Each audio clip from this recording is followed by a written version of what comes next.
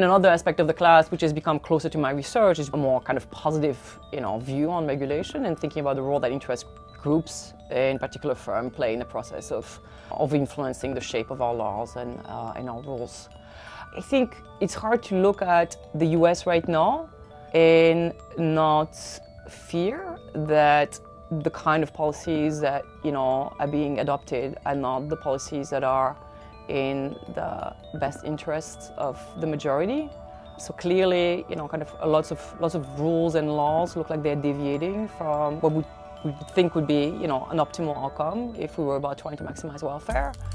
We really need to understand the forces, that are at play there. The role of lobbying, the role of money in politics, the role of revolving doors. There's a process of influence that seems to be well represented. So I think this is one of the most important questions to think about. It's really about the functioning of democracies and how we maintain institutions that make these democracies function. It's a class I teach to the MBA students that focuses on regulation from kind of a normative perspective. So why do we need IP protection? Why do we have antitrust law? My sense is that a lot of students get into this class with a black or white view of business and government.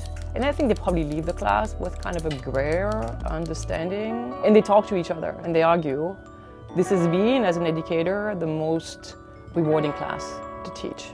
Again, because I feel like it forces students to think more broadly about the role that they're going to have in society and how important the decisions will be.